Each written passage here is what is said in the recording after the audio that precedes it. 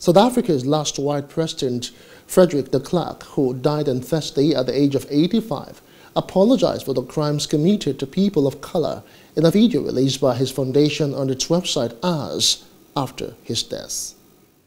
I'm still often accused by critics that I in some way or another continue to justify apartheid or separate development, as we later prefer to call it.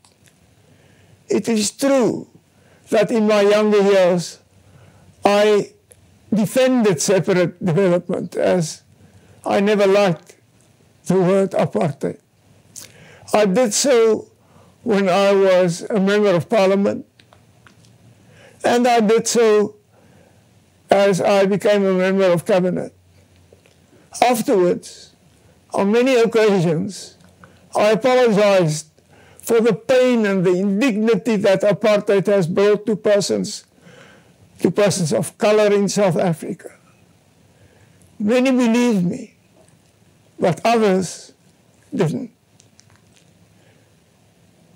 Therefore, let me today, in this last message, repeat: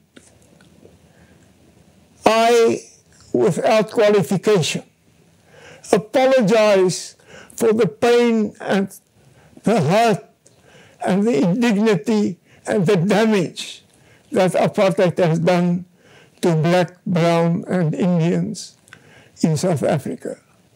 I do so not only in my capacity as the former leader of the National Party, but also as an individual. Hello, hope you enjoyed the news. Please do subscribe to our YouTube channel and don't forget to hit the notification button so you get notified about fresh news updates.